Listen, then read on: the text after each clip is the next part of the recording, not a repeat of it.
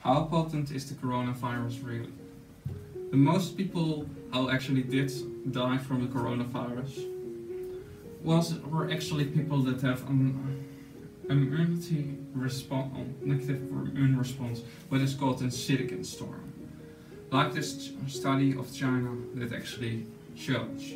A cytokine storm is basically when your immune system produces an extreme amount of white blood cells, and in response of that they create more cytokines. It is basically an inflammation-like reaction of the immune system. This can be triggered by the coronavirus. Also, the amount of certain kinds of vaccines also can have a negative reaction on the degree that you can get coronavirus. For example, with the flu virus, you can see that the significant amounts of higher chance you can get from using that vaccine to getting coronavirus. The cytokine storm is also triggered by inflammation, like I say. So red meat can trigger this as well, because red meat is causes inflammation. It is also one. There's also one form of promoting cancer. You know, cancer. Red meat is a number thing, like smoking cigarettes. Number one thing means that it causes cancer, and just like processed meat. And then you have already most other animal products as well in that category. So any responsible government should actually stop animal agriculture already for that reason only, instead of lying and still recommending the consumption of animals when that is absolutely unnecessary. It's like vegans like me, who are the majority of their life, they don't eat animals whatsoever right now.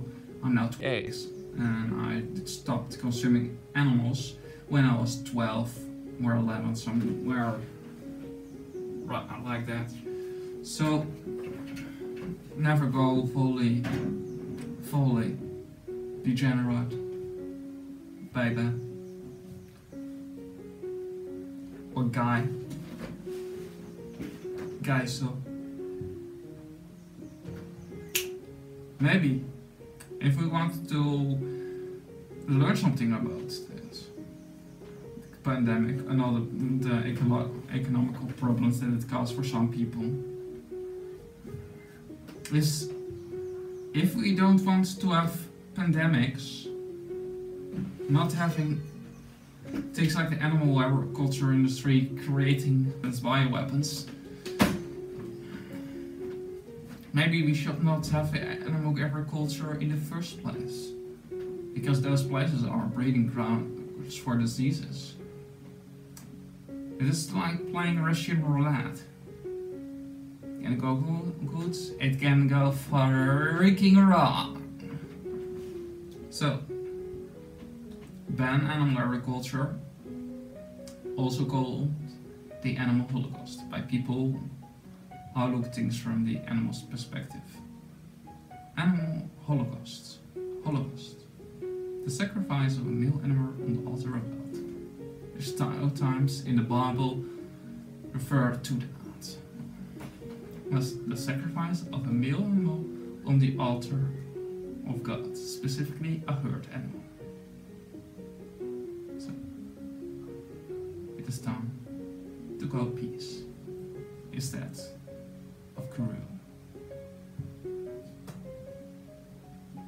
Peace begins on the dinner table, by what you eat on a daily basis, people. Not by breeding bioweapons. Not by domesticating animals and turning them into commodities and commodifying diseases and making them far worse, and by poisoning your population.